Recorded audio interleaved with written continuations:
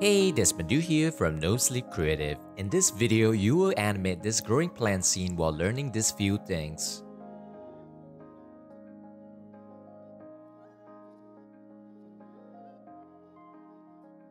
Okay, so in After Effects, I already made this composition for you to start off with, and I imported some vector plans for you to animate.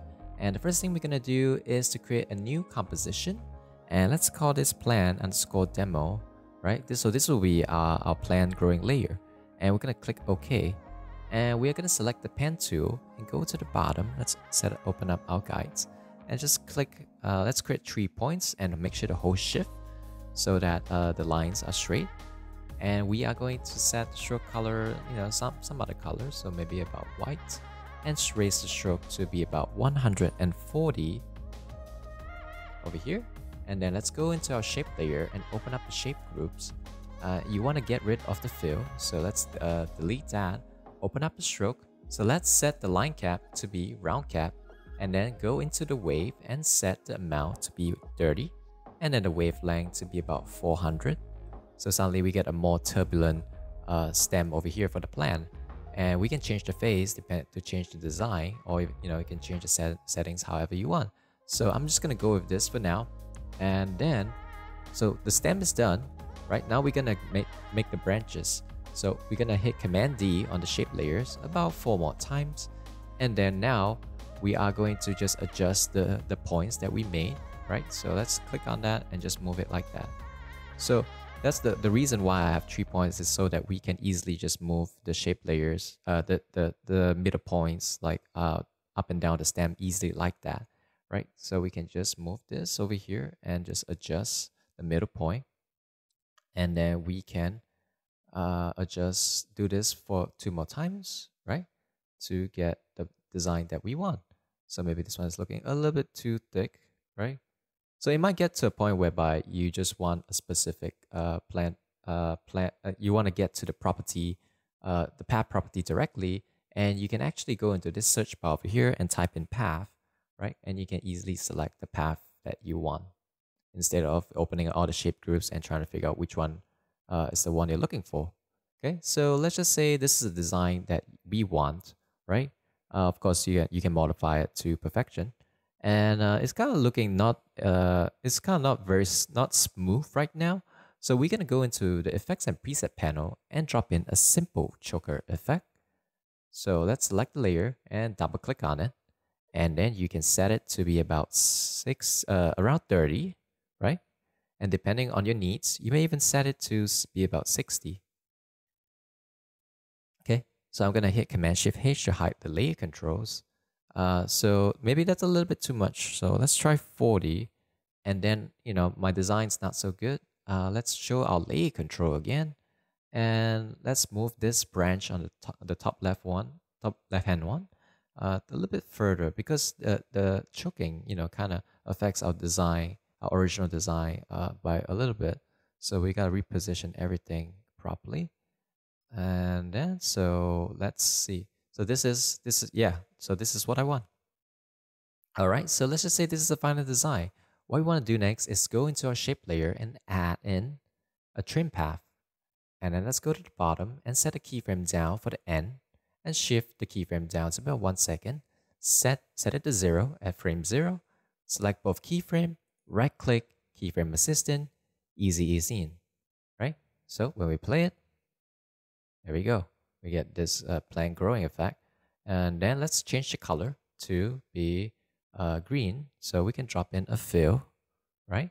So I'm using FX Console by Video Copilot to easily access effects. And so let's rename this rename this shape layer to be plan. Let's Command D to duplicate it, right? And then we are going to delete the stroke because we're going to create the veins. Let's rename this plan to be veins. And we can go into the search bar again, type in stroke. And so we can manually select one by one by holding Command, or we can use the shortcut Command Option A, and this will select all the visible properties you have open in After Effects.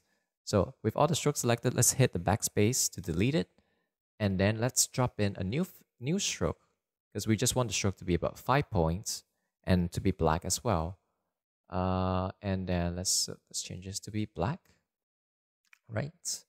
And then you can see nothing is showing up because we have a fill and we have a simple choker over here. So once we delete that, right, you can see the stroke appear. And there you go. That's how you animate this plant growing with ship layers. So it's looking cool, but what we want to do is to add some secondary motion by having it bend, sway left and right. And we can do so with a CC bend effect. So let's right click, new, adjustment layer, and rename this to be bend. And we are going to go into our FX console and type in CC bend it, right? And you can see we have some clipping within this bounding box over here. All we have to do is shift the end point control a little bit on top of our plan, and the start point control, right, to be outside the composition. And when we increase the bend values, you can see that it's not, we don't get any clipping over there, right? So let's set the keyframe down for the bend to be about -15, right? We want it to sway left and right. Let's press U. So I accidentally set a keyframe down at the front for 0. Let's delete that. So we want to start at -15, and then let's go into 15. And then we kind of want to have it go, back to -15 again. And we can just select both keyframes and just paste it like that over and over again. But this is a very time-consuming process, and we don't really get consistent bending. So what we can do, right? Let's undo this. Let me delete all these keyframes. Is to option click on this bend property over here and type in loopOut, right? And double quote, and we're gonna select ping pong. So what this ping pong function do is it's gonna just repeat these two sets of keyframes. Basically is just repeating it like that, like what it says, ping pong. So if I play it now, right? You can see that it's just repeating these two keyframes perpetually. And if I want to be slower, it also follows the duration as well. So right now it's slower.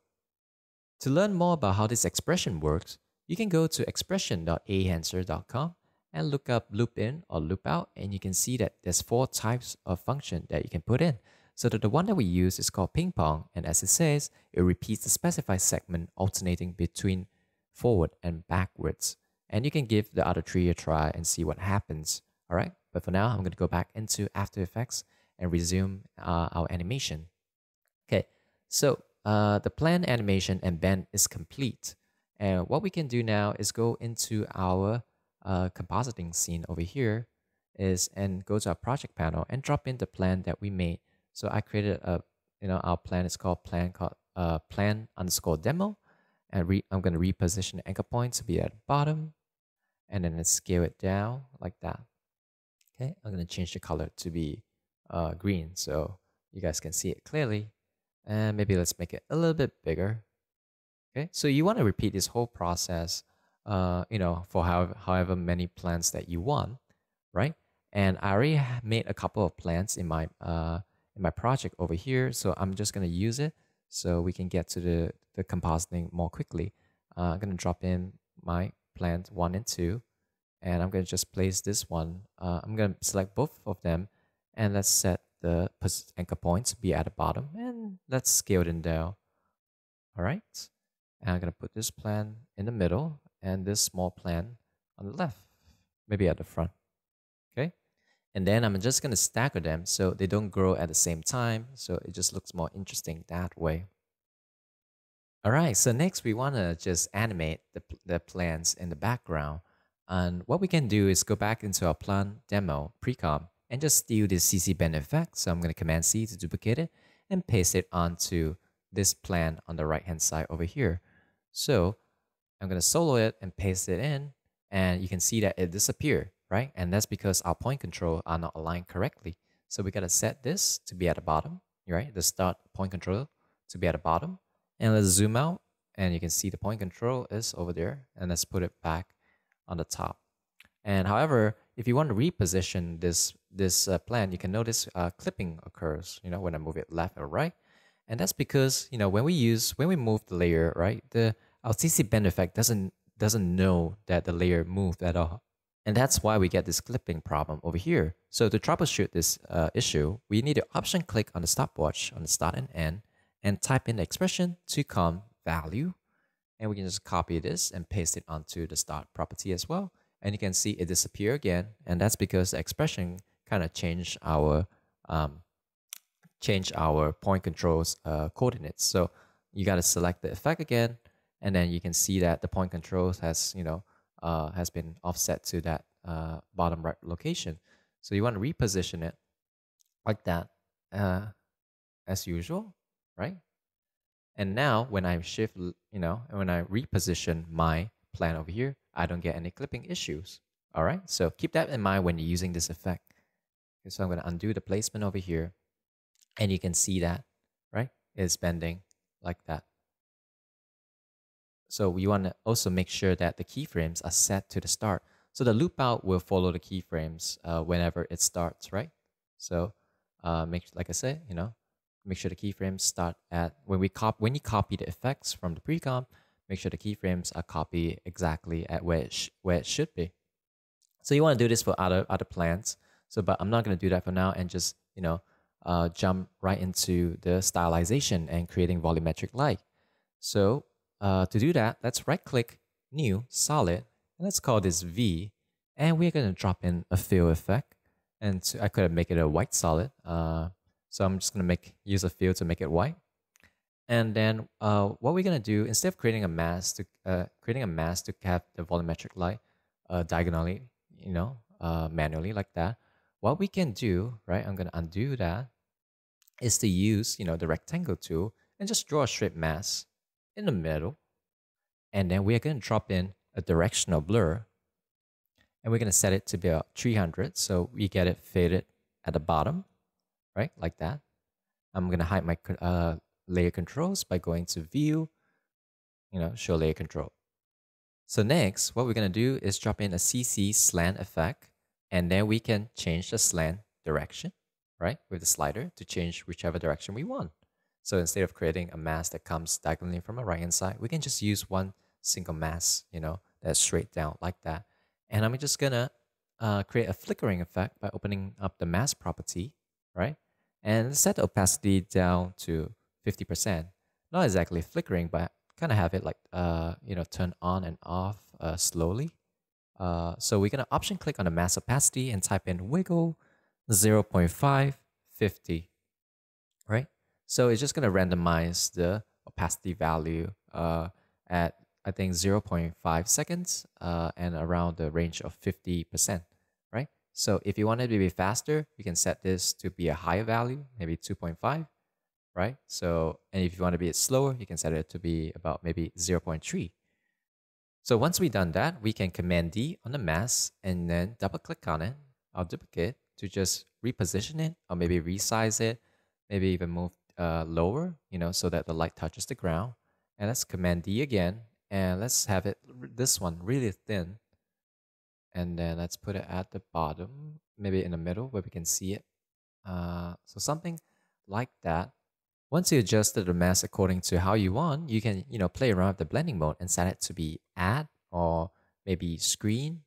And so screen seems to be a little bit kind of subtle effect. So depending on what you're going for, if you want it to be more stylized, you can change it to add.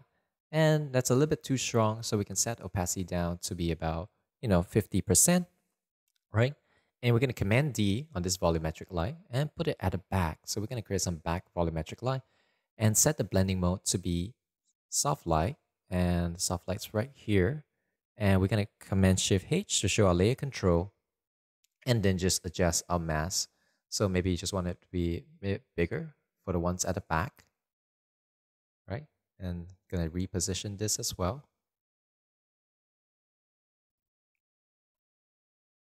And the last one. Okay, so just having that volumetric light. So that's a little bit too strong. So maybe the one I can set it to be about 25. And I'm gonna play it. As you can see, just adding those volumetric light really enhances the scene, by bringing some life, right? And we can actually take this further by adding some particles, as you've seen in my preview animation. And this is actually done with a CC particle wall. And I'm just gonna paste the effect that I did over here into a solid, right? I'm gonna solo it so you can see what's going on. And it's basically just particles randomly popping up and then just dying off after a few seconds. And like I said, it's using a CC particle walls, and here are the settings, right? So I don't want to go too deep into it because that's not the main focus of this tutorial, right? So you can just copy this and then we can move on. Okay, so I'm gonna unsolo this, and then let's just go back into my scene. The last thing we want to do is to stylize the motion and add some noise to the scene. And then we can do so by right-click, New, Adjustment Layer, and we're gonna drop in a Posterize time and set the frame rate down to 12. And then we're also gonna drop in a noise effect and set it to about 8%. As you can see, just adding these two effects really helps to enhance the aesthetic. And I think that's because, when things are too clean or the animation too smooth, it doesn't feel right. So this is just little techniques you can use to kind of enhance your project. And that's it for this tutorial. You can download this project file and try it out for yourself. I also included my preview animation project file so you can reference my process. Thank you for watching this video. Please like, share, subscribe so this tutorial can get to more people. As always, if you made something with this tutorial, please tag me on Instagram at @thedespendu because I love to see what you came up with on your own. Alright, that's all I have for you guys. I'll see you next time.